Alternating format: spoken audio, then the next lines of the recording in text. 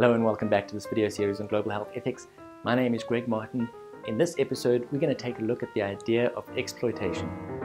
Most of us intuitively hold to the notion that if an impoverished person sells one of his or her kidneys, or a teenager is coerced into prostitution, or perhaps sells him or herself into slavery, then that person in some shape or form is being exploited.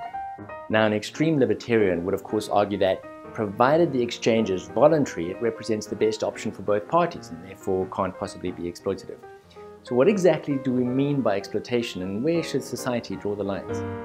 A simple definition of exploitation is this. It's the voluntary exchange of two things of unequal value where the exploited party voluntarily accepts an unfair exchange as a result of some pre-existing injustice or rights violation. To understand this a little better, let's consider the spectrum of possible transactions between two parties. In any transaction, goods and services go from at least one party to another, and sometimes in both directions. At one end of the spectrum is gifting, with no expectation of payment. And at the other end of the spectrum is robbery, with no possibility of payment. And in the middle somewhere, there's an opportunity for fair exchange. Somewhere between fair exchange and a gift is what we call a benefit. And the counterpart to a benefit, a transaction somewhere between a fair exchange and robbery, is what we call exploitation.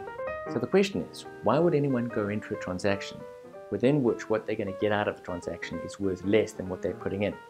Your extreme free marketeer would argue that you can't possibly have exploitation because the value of anything is defined by the price that you can get for it on any given day. However, this fair exchange assumes that there's no background injustice affecting the decision-making of the parties concerned. Let's imagine an auction, and at this auction we're selling books.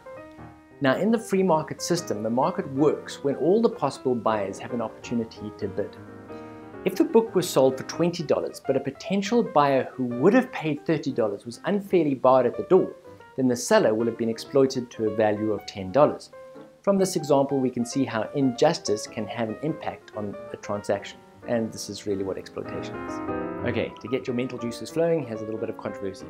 Is there a case to be made that historic injustice through, for example, colonization, has led to unfair exchanges today in which poor populations perhaps disproportionately participate in clinical trials, or even worse, surrender their organs to rich people for which they seemingly get very little benefit for themselves? It's a controversial question, I know, but it's deliberately so because I'd like to hear what you think. Please put your comments below. I look forward to reading them. Thanks for listening.